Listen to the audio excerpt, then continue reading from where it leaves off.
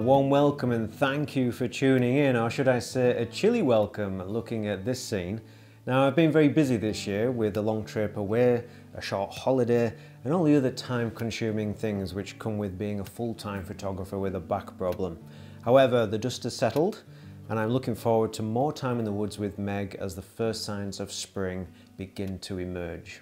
Although the seasons are now transitioning, I'm sure we've still got plenty of chilly mornings ahead of us, so I'd like to look back on a magical 2 hours of winter photography and my first hoarfrost in almost 6 years. Now firstly, do you remember a video from the end of 2019 when I photographed a majestic weeping birch which reminded me of the Tree of Souls from Avatar? Now if you've not seen that episode, I'll pop a link in the description below so you can catch up on it later. But ever since that moment, I've imagined just how magical it would be to see all those delicate drapes of fine branches encrusted in intricate layers of frost, because it would make it more luminous and more enchanting, just like the Tree of Souls. Now, I've never forgotten that vision, so full of anticipation, I headed straight for that tree over 3 years later after driving through a superb hoarfrost. However, I'll have to admit to just being a little bit disappointed because it turned out that the freezing mist had evaded that particular tree as it drifted over slightly higher ground. Not to worry though, because I did remember some other very attractive birches just a little bit further up the hillside, and those few meters made all the difference. I think you'll agree that this is a beautiful example of a weeping birch. I mean, it looks great at any time of year, but particularly graceful in its delicate winter dress. As with human friends, I treat these special trees as friends and get to know them. So I spent over an hour with this one birch as the mist and light continuously shifted, slowly working my way around it to tease out the best angle and frame. It not only makes sense to spend time with one particular scene to fine-tune a composition, but it also allows you to notice subtle changes in light and the effect that that has on both feeling and mood. As is often the case, my starting point was an instinctive composition, which in this instance included the tree in its entirety. I included a consistent foundation of frosted bracken, which still maintained some structure, an angle which highlighted the branches with the heaviest frost, and a gentle lean of the tree into some negative space. There's no need for a large depth of field, so f8 was ample at 50mm. Fast forward 35 minutes and look how the rising sun has caused the mist to lift and the colour of the tree and foreground to warm slightly. The feeling of a chilly morning has been maintained in the distant blue frost, which has also created a greater sense of depth compared to the previous version. Due to the importance of the backdrop, I gave the frosted birch a bit more breathing room to offer a sense of place. That was quite a dramatic shift in colour, which isn't that obvious when seeing it change gradually in person, so it's always interesting to see that difference on the back of the camera. Now in terms of settings, an aperture of f9 offered more than enough definition in the backdrop when shooting at 70mm. Now, having captured what I considered to be a broader view, I was keen to get closer and fill the frame with all those fantastic frosted drapes and branch structure. I opted for a square to give a pleasant kind of self-contained feel, leaving just a tiny bit of space to the left where the fine branches can hang down with a faint hint of a distant tree. The most heavily frosted branches, which caught the ambient light, dominate the centre of the frame. By this point, the warm backlighting was becoming quite strong, so the unedited raw is a little bit dark in order to preserve the highlights. The ethereal experience that I recall has been reimagined by reintroducing the luminance and softening the edges of that brittle detail. The light soon became just a little bit too strong, so I took the opportunity to make a photograph which included Meg because, well, you have to, really, don't you?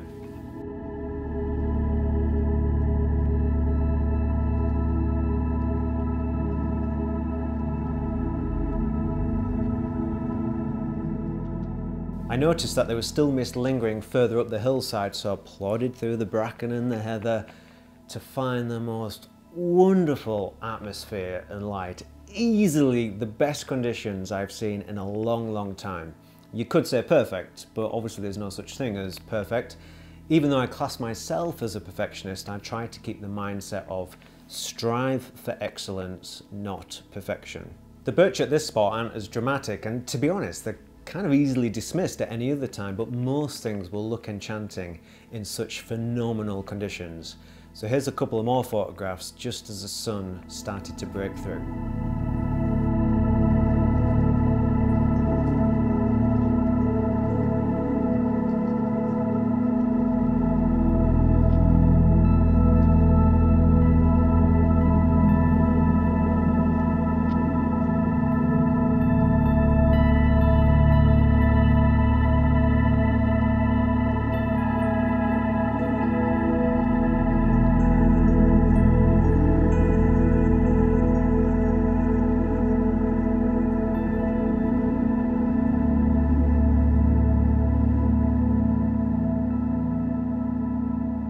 Due to the detail on the frosted branches and the gorgeous light, I think the broader 2x1 would make a very nice tactile print.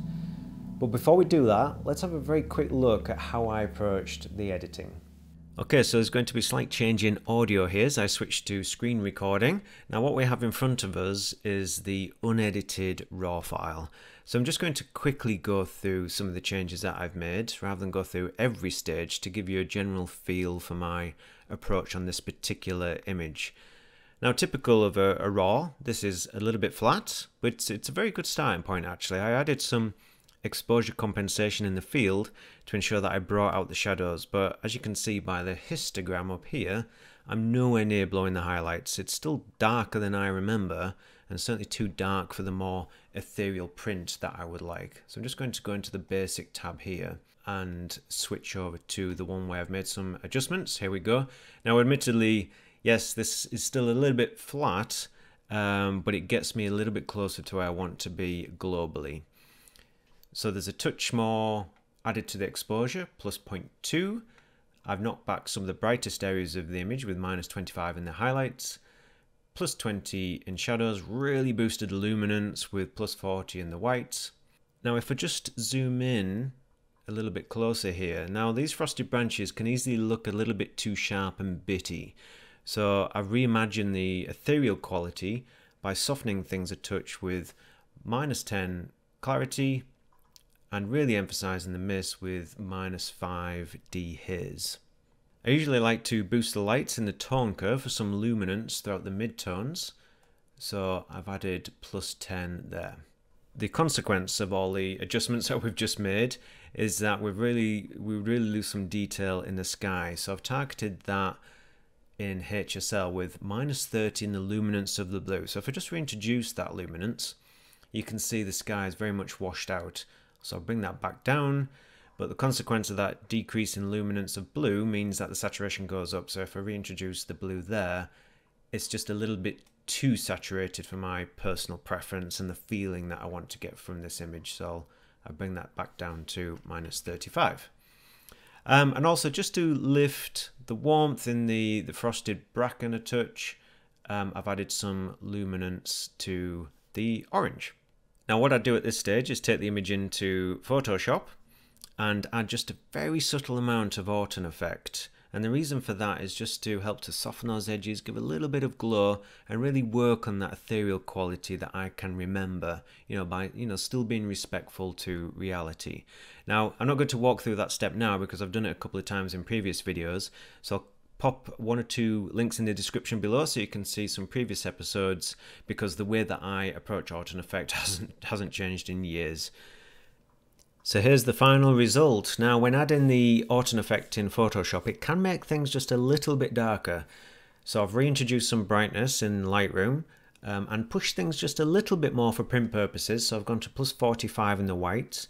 If we have a look at the histogram and the warning lights there, we can see there are just some very minor bits which are blown out, but they do not concern me whatsoever. So if we zoom into these details, the tips of those frosted branches in the sunlight, to my mind, would have been blown out, would have been pure white in person anyway, so they don't concern me. I think they'll print very nicely indeed. Now the only other thing I think it needed was just a bit more contrast, so I've done that in the tone curve. So you can see just a very shallow S-curve there. If I turn that off and then back on again, you can see it's a very minor adjustment, but just helps to give things a bit more presence. So if we have a look at this now alongside the original unedited RAW. So I've tried to work on the luminosity, that delicate crispness, working with the softness, the ethereal quality, and the sense of calm as well. And I think I'll call this one Winter Dress. Printing is relatively simple. I think because of the detail in this image, I'm going to opt for a smooth matte paper. Now I do like textured matte papers, but I think the intricate branches, the detail there could just get a little bit lost in some of that texture. Glossy paper, that's a definite no-no for me. I think the paper choice has to match your intent and the mood of the image, which for me is delicate and calming and definitely not shiny and vibrant. Photospeed Platinum Cotton 305 is one of my go-to papers. In fact, it's the paper that we use for the entire Woodland Sanctuary exhibition because its reproduction of detail and colour is really very nice. Now, typically for a winter scene such as this, I would opt for a whiter paper such as NST Bright White, but that does carry a little bit of texture. I think the warmer paper won't hurt this at all because of the warming sunlight coming through and that contrasting against the blueness in the sky. Now I've got just the place for this print at home. In fact, I'm going to use this one here. Here's an A2 print that I'm going to trim down, and I've got the perfect room for it downstairs. It is a beautiful print. So what I'm going to do is make it available for sale on my website. Just pop that back. But I'm going to do something a little bit different. This is going to be a truly limited edition because a lot of limited editions aren't truly limited because they don't sell out. Whereas this, I'm going to put it available on my website for the next 2 weeks only. After 2 weeks, it will never be available to buy as a print again. I'm going to offer it in 2 sizes, A2 and A3. What I just showed you there was an A2. That's the size that I'd recommend to really appreciate the detail. But in addition to that, you know, I might, over the next 2 weeks, I might only sell 1 copy, which is fair enough. You know, someone's going to get a very special print. But I'm also going to offer 1 large print. A complete one-off, one of one. So if you want something extra special, please take a look at my website and you'll find full details on there. You will not be disappointed in the print. It is far, far better to see images like this in print than as a digital file on a YouTube video. So yes, please take a look. As always, your support is massively appreciated. Like I said, 2 weeks only. But I hope you found some value in this particular episode. Now, my next video, I do have that planned already where I'm going to be doing well, the images are something very, very different for me, but I hope you tune in for that. But thank you very much for watching this episode and hope to see you again very soon.